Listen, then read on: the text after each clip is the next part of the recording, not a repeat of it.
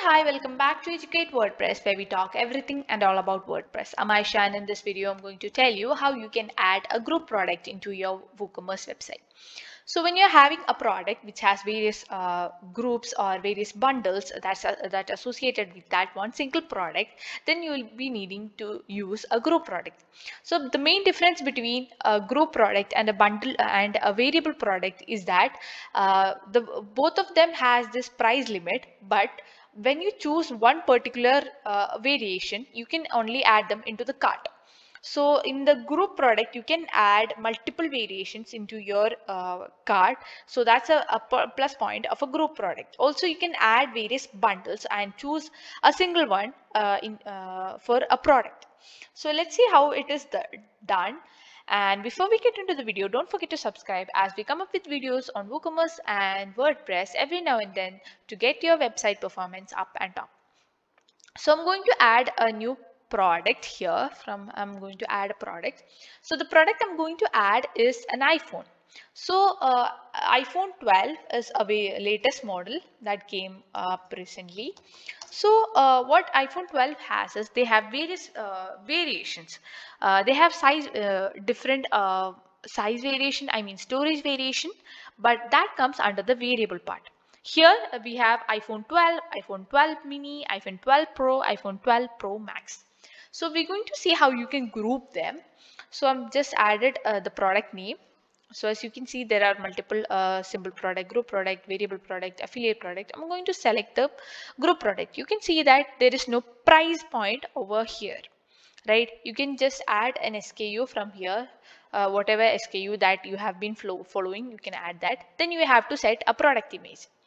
Here I have a product image. I'm just adding that one. Also, I'm assigning a category. You can choose whichever you want. And you just have to publish them. So once published,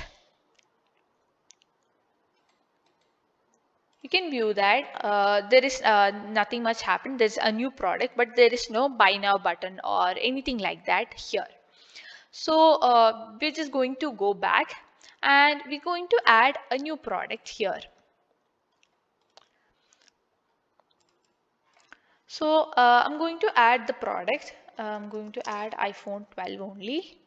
So here this is a single product, and the iPhone 12 cost almost 86,000. All right. So here the one thing you have to choose is you can add an image, but that won't be visible.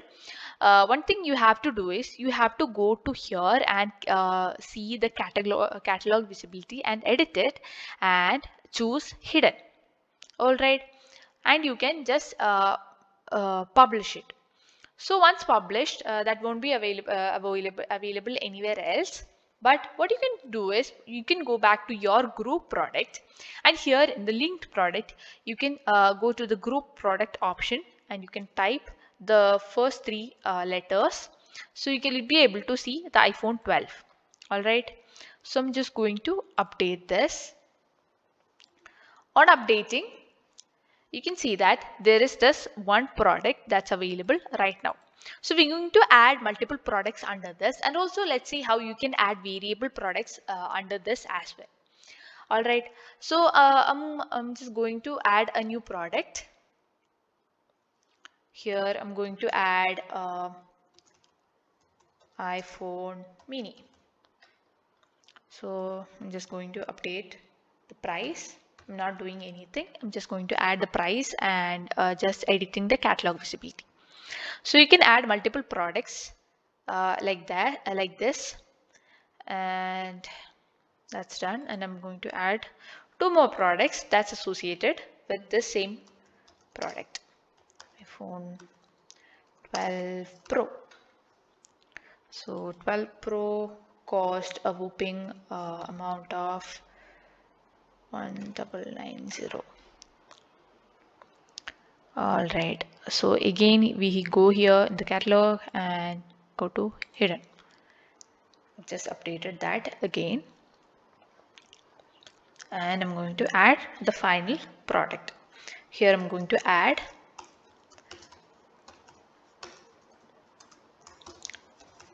iPhone 12 Pro max, and this costs almost 12700.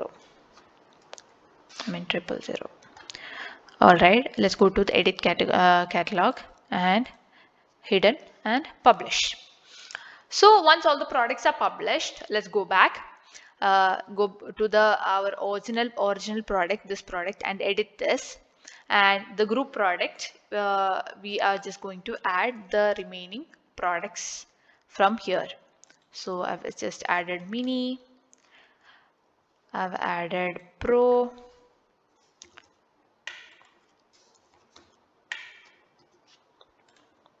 all right, I've added the final one as well, iPhone Pro Max. All right, so that's done, and I'm going to update this.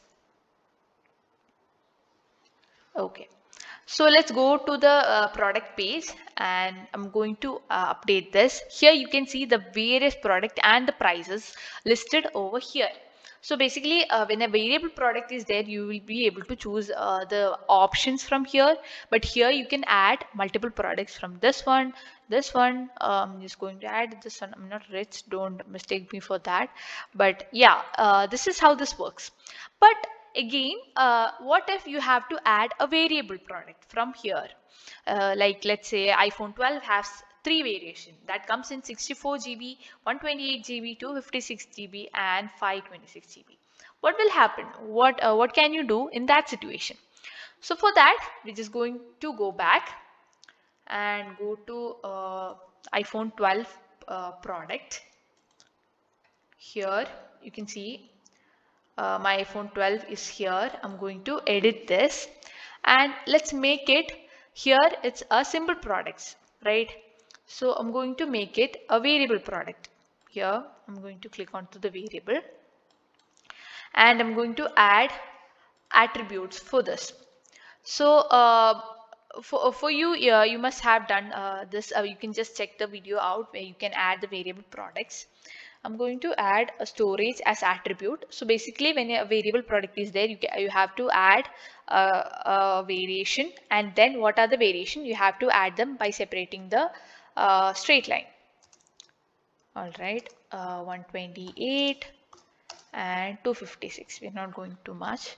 So and I've just forgot to click this one as well. Okay, so I have just saved the attributes, right? Then you can just go to the variation, and you can click on to add variation and go. So there is the variations coming. So first one is 64 GB, and I'm going to add the price. It's 80,000 rupees, and save changes. So similar way you can add 2 more here.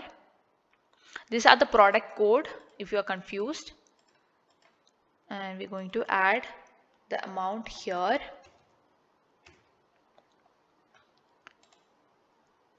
And this one, it's 95,000. All right, so that's done, and we have just saved the changes. So let's see if this comes directly into this, or you will have to add them separately. So let's go here, and I'm going to rotate, like refresh this. Here you can see that there is a select option button over here. We don't have to go back to the group products and edit them again. We just have to refresh the page, and you will be able to see the select option here.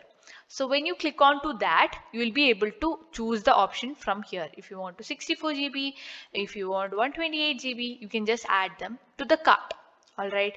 So when you go back here, you can see you can add again the mini, the pro, all those things from here only. So that's how you can add variable products, group products into your WooCommerce website, and also incorporate the variable product into the group product. So that's it. That's all about today's video. I hope this video helped. If you like this video, give a big fat thumbs up, and we'll see you in another video. Bye.